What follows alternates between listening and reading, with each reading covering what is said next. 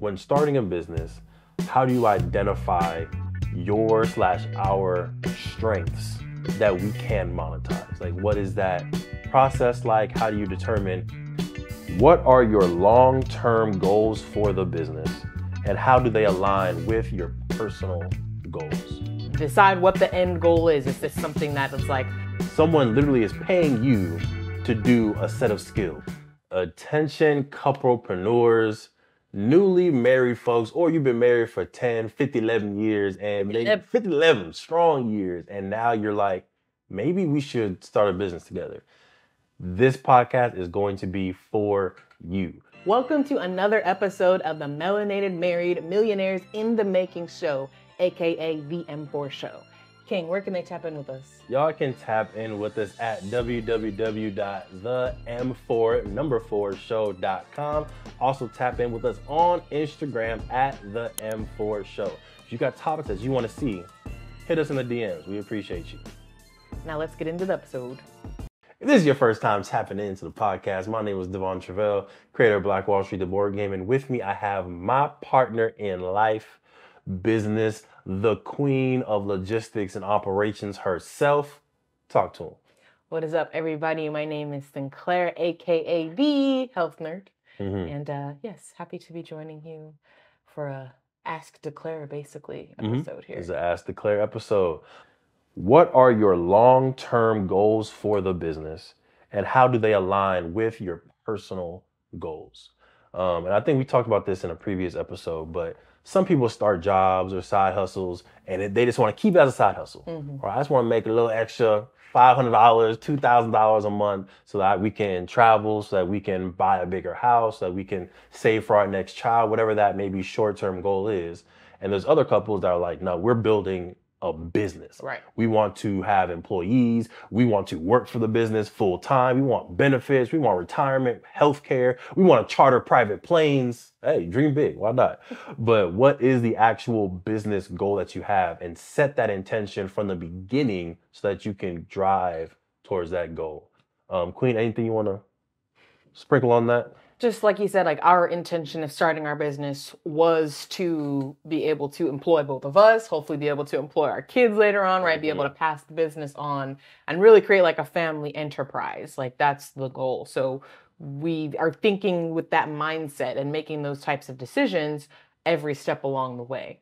Whereas again, if you're just trying to do something on the side, then you may make decisions a little bit differently. So decide what the end goal is. Is this something that is like a family business that you want everybody to get involved in? You want it to employ? I want everyone to get involved in our business. And this is the debate that we always have. Our kids, in my aspect, in my mind, mandatory need to work for the business. The queen is a little bit more lenient in those requirements.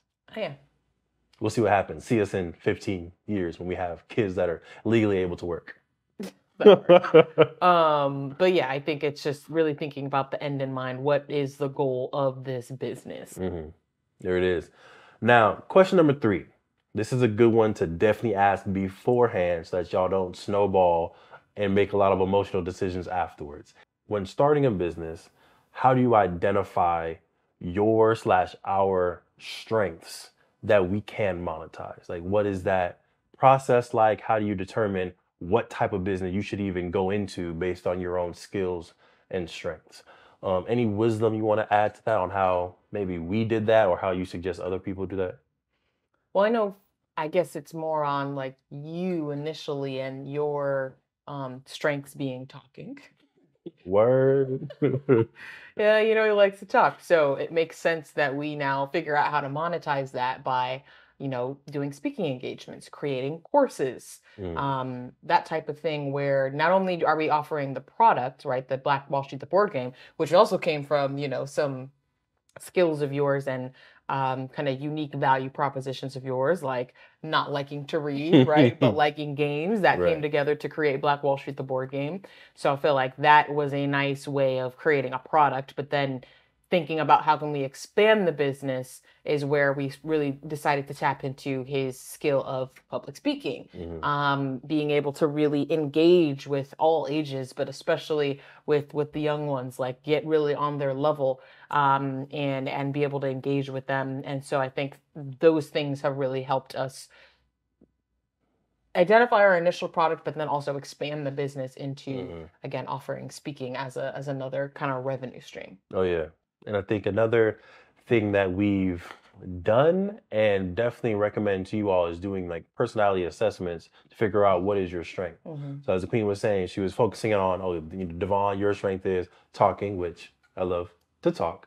Devon, your strength is gaming. But and then once we did the disc assessment, we also found out that, oh, the queen's strength is logistics, analytical, cautious mindset, making sure that we have everything mapped out before we make a decision. And that's why she became the director of logistics and operations based on her strength. So highly recommend taking either a free or a paid personality assessment so you can get a deeper breakdown of who you are, who your partner is.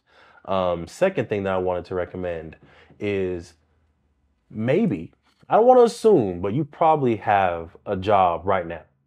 Someone literally is paying you to do a set of skills, a specific set of skills that can be used and combined at any moment, right? So you already have a professional skill set. So think about how can you pivot that skill set, whether it's McDonald's, it's Pepsi, it's Nike, it's Lumex, it's Sony, someone's paying you to do a set job.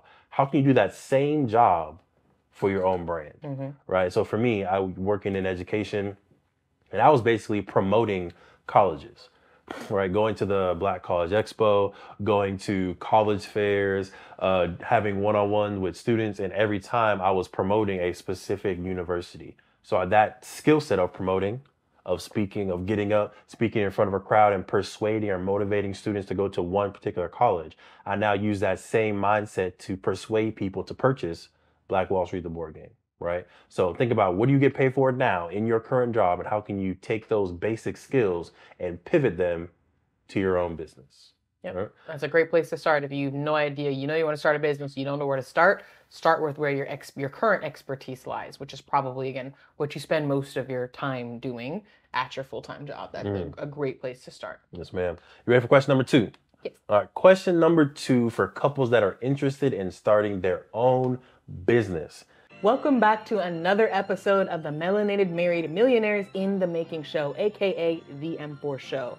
King, where can they go to tap in with us? Make sure y'all head to the website www.the4show.com. Also tap in with us on IG, on the gram at the M4 Show. And of course, make sure y'all listen to this podcast and share it with a friend that you want to see win.